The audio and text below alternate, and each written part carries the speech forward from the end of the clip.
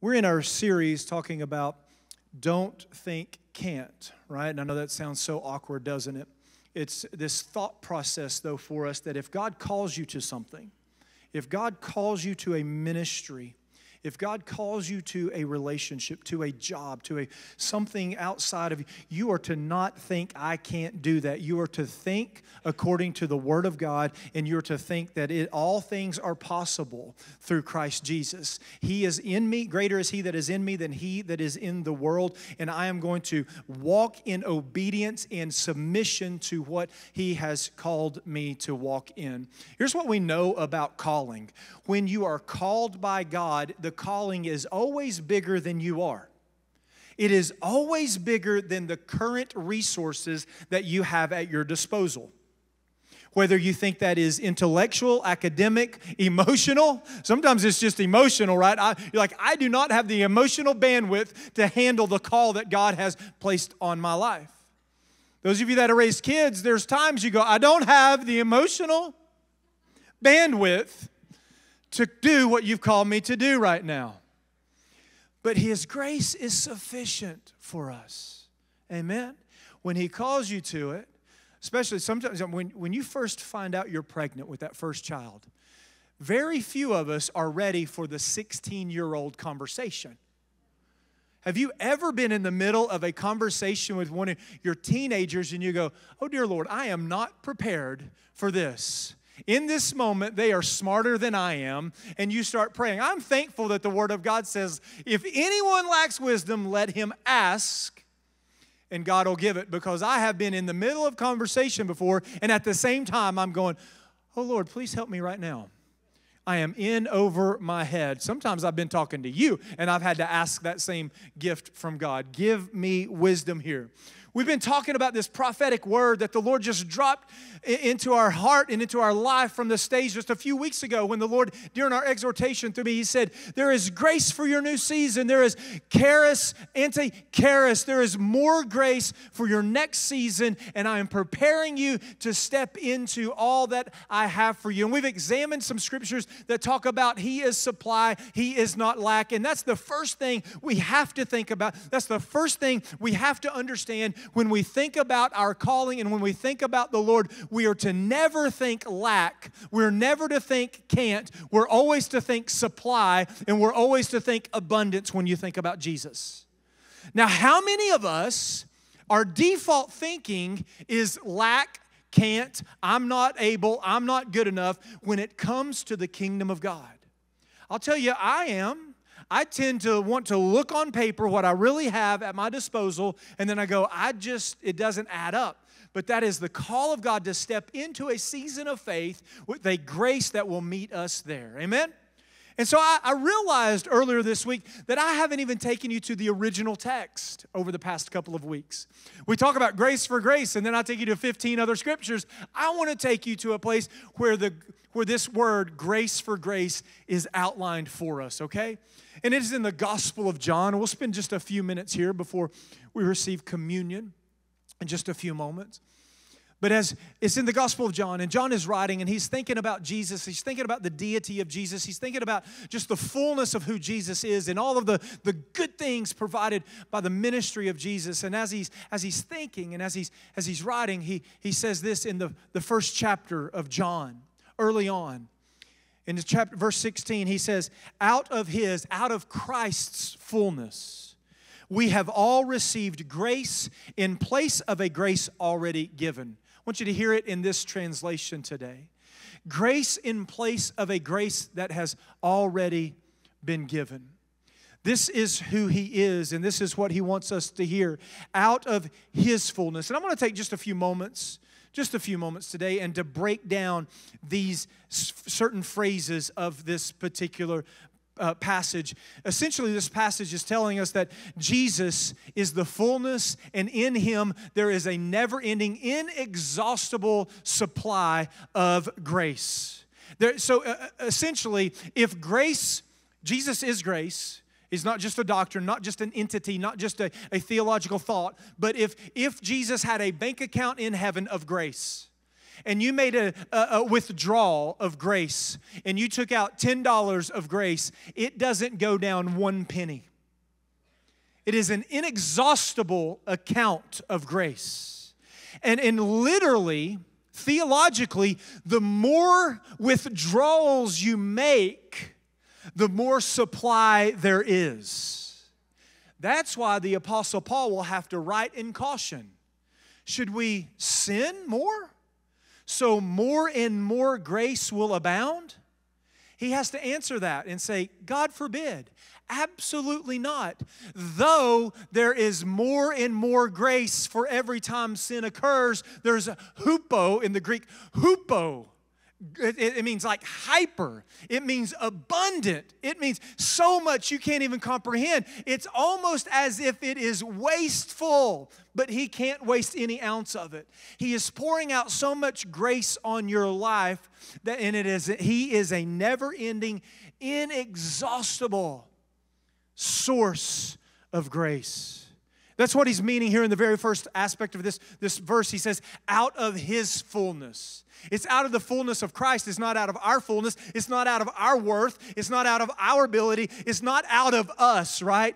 But He does deem us worthy for some reason. He loves us so much, He says, you are worthy of my grace, so I'm going to lavish grace on your life out of His fullness. Whatever you have in Jesus, you have because of who He is, and you have because of His relationship with the Father. And He pours out on you grace for your life. It comes from His fullness, our relationship with Him. In this same chapter, just a couple of verses before, John writes this about Jesus. He is full of truth and grace. The Word says this, the Word became flesh. God loves us so much that He sent His one and His only Son. And Jesus loves us so much, He left heaven. This is grace in action, folks. This is the fundamental, penultimate, most ultimate grace ever demonstrated to us, is that Jesus loves us so much that He walked out of heaven, was clothed in flesh, and lived among us a sinless life to demonstrate 30 years, 33 plus years of active grace and relational grace to set you free from the curse of the law of sin and death. He clothed Himself in flesh. He dwelt among us. And here's just an aspect of grace. We have seen, we have beheld His glory. That's part of our DNA here at Park West. I desire every single Sunday, my heart beats for, my heart longs for every Sunday that during worship we behold the glory of Jesus Christ. That every song points to Jesus, that our sermons point to Jesus, and that our ministries point to Jesus, and that we behold the glory of the one and the only Son who came in grace, full of grace and full of truth. And that encourages me in my day-to-day life, that Jesus Christ is full of all grace and He's full of all truth. And when I run into situations, circumstances, and trials and tribulations and things that I can't comprehend and things that I can't explain, even with a little bit of a theological background, there are times, can I just be transparent? There are times my own theology sometimes will get a little shaken, and I go, I know I believe this, but there's an attack, there's something that comes against you, and you go, oh my goodness, is this? And there is something that comes through. The grace of God comes flooding in. And then when I don't know what I don't know, but I know I believe something that I don't really know. I mean, ever been there? Unless you've all got the Bible completely memorized and you fully have applied it all and you understand, not only do you have the words memorized, you understand the nuances and the intricacies and all of the theology of it. There are times we come face to face with something and we know something, but we don't know what we know. I know that I know, but I don't know what I know. And I trust in those moments that His grace and His truth. Because the Spirit of God says, Jesus says this, when the Spirit comes, He will guide you into all truth. And so in those moments of trial, in those moments of heartbreak, in those moments of I just don't know, or in the moments of joy, and that He'll come along and He'll give truth to sustain us in the season of our grace, right?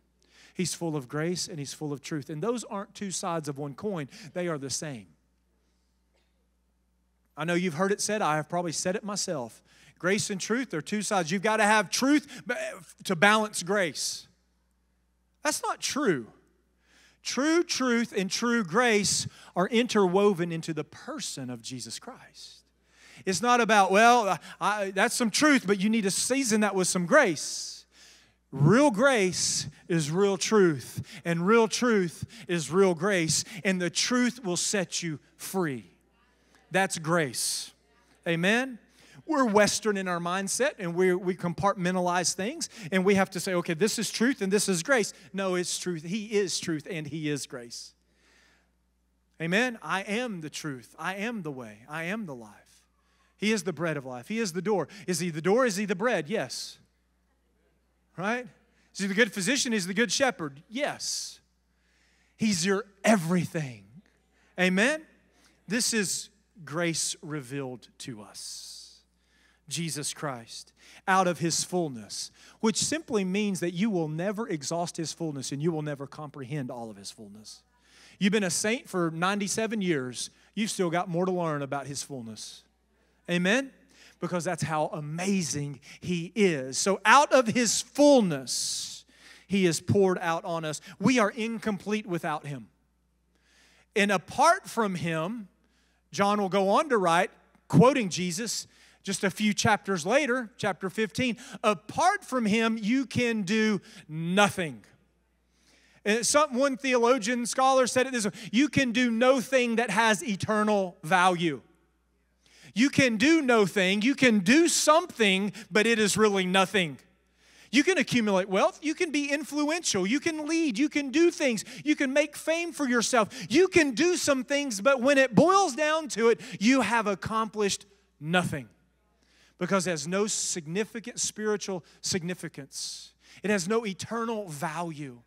The gospel is the only thing of eternal value. The good news about Jesus Christ. Why do I talk about the gospel every week? Because that's the only thing that will radically and forever change your life is His gospel, His good news.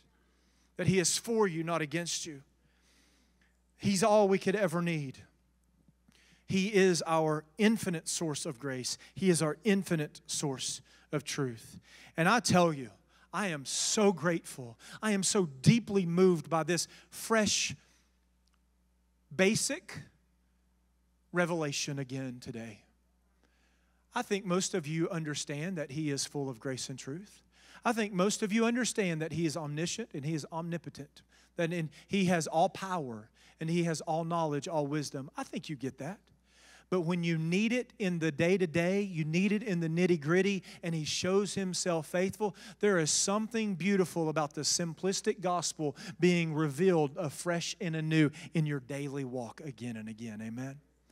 And this is who He is for you. He is your supply. Second part of this verse, where He says, "We have out of His fullness, we have all received grace." Because I can feel it in this room. Maybe it's online. Maybe it's, well, I don't want to pick on you in the room because you're here. Maybe we'll pick on the folks online. Maybe at home right now watching this, you're saying, yeah, Jeremy, there's grace for you, but I haven't received any grace. This passage says we have all received grace.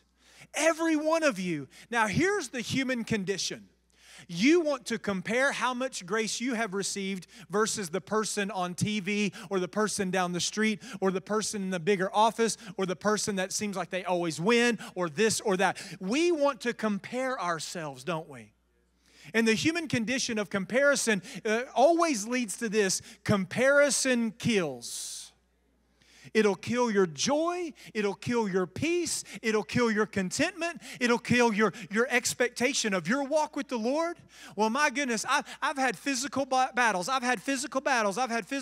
That person over there, they've lived like hell on wheels, and they don't have one single problem with my joints hurt all the time. They've done all this, and they've not taken care of their body. And you are comparing the measure of grace in your life versus the measure of grace in their life, and you're getting distracted. Oh, we can take that and scale that out to finance, to relationship, to business, to academics, to sports, to any arena that the enemy or the flesh can start nipping away at you to get you to compare yourself. But we've all been given grace. All of us. It's not my word, it's the word of God. Let me get it baseline for you. Are you breathing? Grace. Right? You are breathing His air. Some of you had to check. Yeah, I am breathing. That's a grace of intellectual. Okay, I didn't. I'm sorry. But so we have to check. But it's His breath. It's His air. The Word of God in Colossians will tell you this, that if He ceases to hold you together, you're gone. That's the McGinnis translation. But it says He holds all things together. Essentially, if Jesus removes His presence from this little piece of wood, it no longer exists. The molecules are being held together by Him. And so you have experienced grace. There's different levels of grace and there's different aspects of His grace, but all of us, you are here today. You are receiving the grace of being able to hear the gospel of Jesus Christ, and that is a big-time grace. If you've given your life to Jesus Christ, His grace is active in your life. There is the saving grace of God that is operating in your life. And He wants to pull you in farther. If you're living on the planet, if you've seen a sunrise, we were joking about sunrises the other day, and my son, he's 17, he said, I think I may have seen 2. And we're like, okay, that's because you sleep in all the time, right? But that's on him. But sunrises, sunsets, stars in the sky, the shades of green in Cades Cove are all just a taste of His grace to draw us in what we call general revelation, just a general revelation of the goodness of God, that He exists and He exists for you. This is His goodness. We've all received grace. Matthew will record it this way in chapter 5, verse 45. He causes His sun to rise on the evil and on the good, and He sends rain on the righteous and on the unrighteous. We have all received grace for life. And if you compare grace, you can look at the heathen, you can look at the sinner, and you can be jealous of the amount of grace that they've received in a particular area. But here's what you need to always know.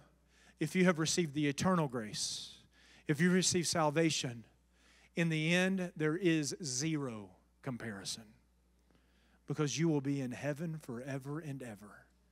Amen? The grace of God. So the passage again tells us, out of His fullness, inexhaustible grace. We all have received grace. Whether you're a 1-talent grace or a 20-talent grace, receive the grace of God and be faithful with the grace on your life. Amen? You getting that? You're holding on to that? You're good with that? And then it says this, in place of a grace that has already been given. There was a grace in your life for yesterday. Just a couple of weeks ago, I said, when God calls you into a new season, alluded to it again today, when God calls you into a new season, there will be a new grace, there will be a new mercy, there will be a new anointing, there will be new resources for the new call.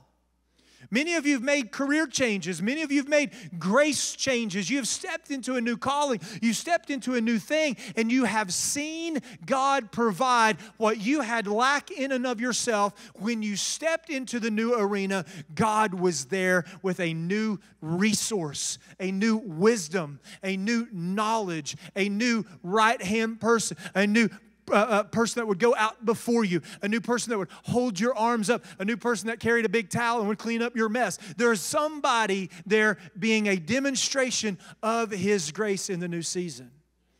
And He wants to call you into that.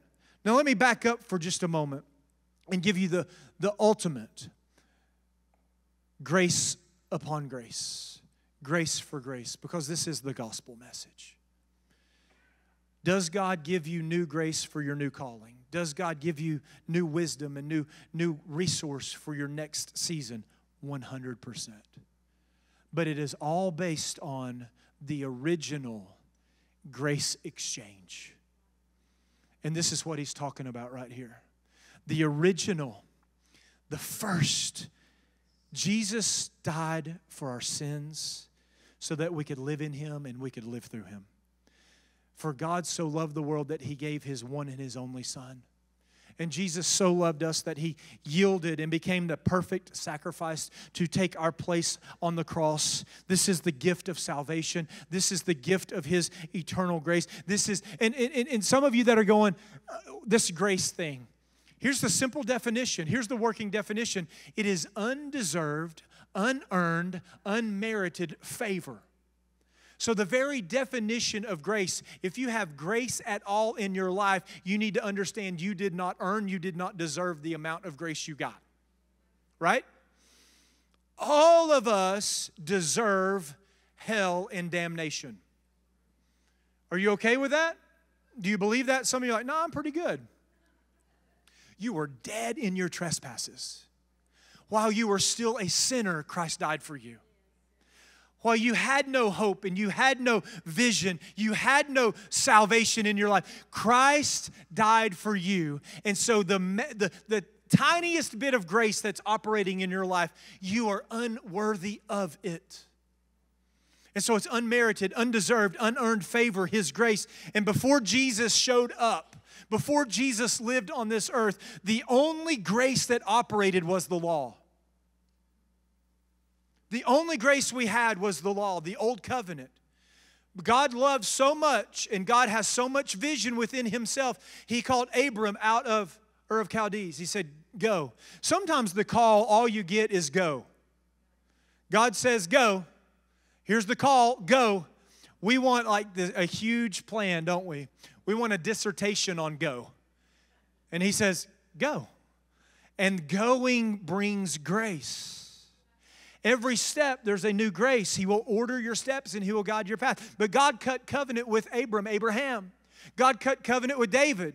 God cut covenant with Moses. God is a gracious, covenantal God that cuts covenant. And before Jesus, all we had was a covenant, a good covenant, a gracious covenant, but it was a covenant based on the law.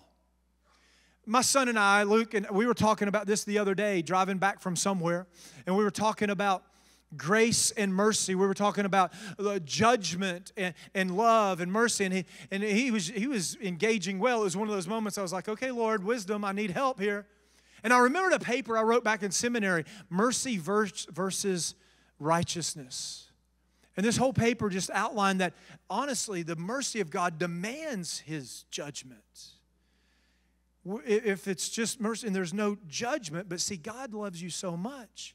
He threw a massive curveball at the enemy that actually hit the enemy in the head and crushed his head. And it's called the cross of Calvary. And on the cross of Calvary, Jesus Christ, when He showed up, He didn't abolish the law. He said, I'm going to perfect that stuff. I'm going to take care of it. I was there when the law was written, and my perfect holy blood will take care of this. And then He died on the cross, and He crushed the head of the enemy, and He took the keys to death, hell, and the grave, and He now nailed the righteous requirements of the law to the tree, and He said, you are free. But before the cross, the grace of the law was that there is protection and there is some ministry there. But Jesus shows up, and Paul will write in 2 Corinthians 3, that grace pales in comparison to this grace. That glory pales in comparison to this glory. That is, and then Paul's words, don't throw anything at me. Paul said it was a ministry of death. But there was still grace in it. But the ultimate exchange of grace was when Jesus shows up and said, I'm going to now become the grace in your life. I'm going to take place of all that other grace. And I'm going to operate in your life in such a way that you can't even imagine. It will blow your mind. And you don't think He says this. I'm going to take you to a place where He essentially says it that way. We have this gift. He's transformed our lives. He prays a prayer like this. We know that, back up for a minute, in John outlines this. He doesn't take as long as I've taken, but John says this, the law was given through Moses, but grace and truth come through Jesus Christ. And so that is this grace for grace. This old grace of the law has now been covered, fulfilled, not just abolished, fulfilled, brought to completion. And now there is a new grace on the scene. And we operate under this grace. Paul will write, if you fall from this new grace, you're falling back into the law. Correct? In Galatians. If you fall from this new grace, if you fall from grace, you're literally falling back into the law. That's what Paul will write. So we walk in this new grace, this dynamic grace, this active grace, this living grace, this grace that's new every morning. His mercies are new every morning. Jesus prays in John 17:24, Father, I desire that they also whom you have given me be with me. This grace is a relational grace. It's a grace of proximity, that we are close to Him, that they be with me where I am to see my glory. To behold the glory of the Lord that you have given me because you loved me before the foundation of the world. This is the grace of God activated, operating in our life. That's why Paul will write, it is by grace, for by grace you are saved through faith, and not of yourselves, lest any man should boast. It is the work of the cross that draws us in. Yes, are we to celebrate the grace of God in our day-to-day life, that there is a new grace this morning for me to be effective in the kingdom? There's a new grace this morning for me to be able to parent my kids? Absolutely, but we are to never lose sight of the ultimate new grace, this grace upon a grace that already was there, and in the grace, He is Jesus Christ revealed in the Word. That is who He is. And we're to experience this same resurrected life that He has given to us. I want to close with one scripture, and what we'll do is we'll take communion in just a few minutes. It's a verse that I have been parking on often here lately, and it's found in John 10, Jesus speaking. And He says this to us: the thief does not come except to kill, to steal, and to destroy. We're not ignorant. There is an enemy out there, and he is roaming around as a roaring lion, as if he were one. He is not. The lion, the tribe of Judah, is the only real lion. But he's masquerading either as an angel of light or masquerading as a lion, trying to deceive you with false doctrines or trying to intimidate you with a false roar. And that is who he is. But he does want to steal, he does want to kill, and he does want to destroy. But Jesus says this, and this is a full revelation of His grace: but I have come. I have come, and I am here, and I am the exchange. I am the glorious exchange for righteousness instead of sin on the cross. And I am the exchange of the law now for grace. And He says this: I have come to give life, and life more abundantly. The Greek word abundant right here in this passage is perisson, and it means exceedingly, beyond measure, more, a quantity so abundant, hear this, a quantity so abundant as to be considerably more than what one would expect or anticipate. I am praying that an abundance of grace will be revealed to you, not simply poured out. I was praying earlier this week, Lord, I believe you want to pour out grace, pour out grace. He has poured out grace, and I am now praying for a revelation that your eyes would open. And this is something I can't do for you. I can't come by spiritually and pull the scales off your eyes. But spiritually, there is a revelation coming to your heart that there is a grace present in your life now that is a quantity so abundant as to be considerably more than what one would expect or anticipate. It reminds me of another scripture that He wants to do exceedingly, abundantly, beyond what you can ask. There are times I have in my mind, I have a big plan. I have a big ask, and it's in my mind thinking it, but I can't even ask it. I can't get my mouth to say, will you please? I can't get my mouth to articulate, but my mind has thought the big ask. Jesus goes so much further. He says, there's stuff I'm going to do that you can't ask, but you can't even think it.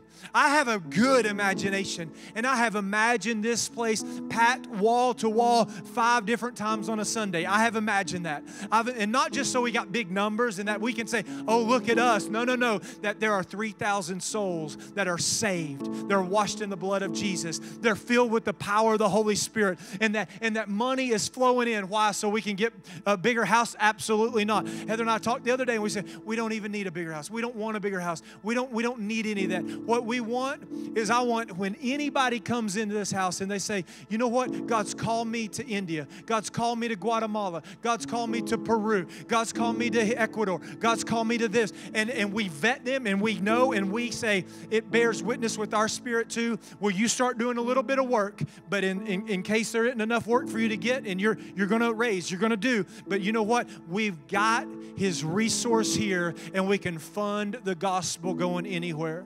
I don't want us to have to turn away one widow that says, we've got a request. What was it, Paul? Was it 70-something specific widows this year, right? So far this year, 70 specific needs from widows. Some of those have had 2 and 3 needs. But 70 needs we have met this year already with widows. I don't want to turn one away, right? I don't want to turn one kid away. I want to see a quantity so abundant as it is to be considerably more than what we would expect or anticipate. This is abundance. This is grace in action. Amen?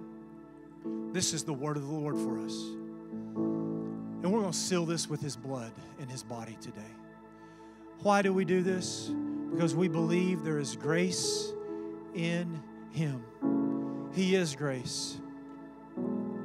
As you are standing with me, if you'll raise your hand, if you didn't receive the elements, we'll get an usher to you as quickly as we can to serve you the elements. If you prepare your heart and your mind this morning, maybe you're here today and you say, Jeremy, I really don't have faith to believe in the grace that God has for my life. I want to pray for you today, for His grace is sufficient. I hope some of you have had an awakening today. I hope some of you, your faith has been challenged. Isn't it interesting to say that grace can challenge our faith?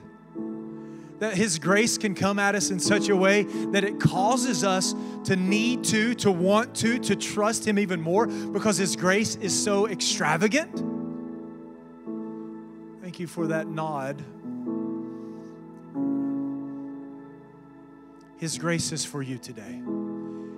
Whatever you have need of. If it's healing, He has healing. Why? Because He went to the cross. If He died for your sin, then the resources you need are nothing for Him to take care of. Amen? If He would abolish your sin and fulfill the law, don't you think He's going to take care of these secondary, 3rd, 4th, and 5th level things? So Father, sanctify these elements. There's nothing magical in these, but oh my goodness, there is something beautiful and mystical in the body of Christ. So this wafer and this juice, they represent you. We sanctify them. We set them apart as holy unto you right now. And Lord, we sanctify our soul and our mind, body, soul, and spirit to taste and see that the Lord is good. And as the psalmist declared, even under the old grace, even under the old covenant, bless the Lord, O my soul, and forget not all of His benefits. Lord, you're the one that is right now healing the sick. You're the one that is forgiving the sinner. You are washing clean, Lord, the addict. You're giving new identity, Lord, to the one dealing with sexual perversion. You are here today, and you're online, and you're permeating the airwaves, Lord, and the computer screens and the YouTube, and all of that, you are touching souls. And on that night that He was betrayed, He took the bread and He blessed it and He broke it. And He gave it to His disciples. He told them to take and eat, for this is my body, and we receive in Jesus' name. Hallelujah. Seems so strange, Lord, that our physical body would symbolically and in a typology absorb a little wafer. But Lord, our soul and our spirit right now just receive the risen Christ, the Passover lamb, the bread of God, the manna from heaven, the supply that we need. And then he took the cup and he gave thanks. And he gave it to his disciples and he told them to take and drink all of you. For this is my blood that is shed for the remission of sin in the new covenant. And we receive.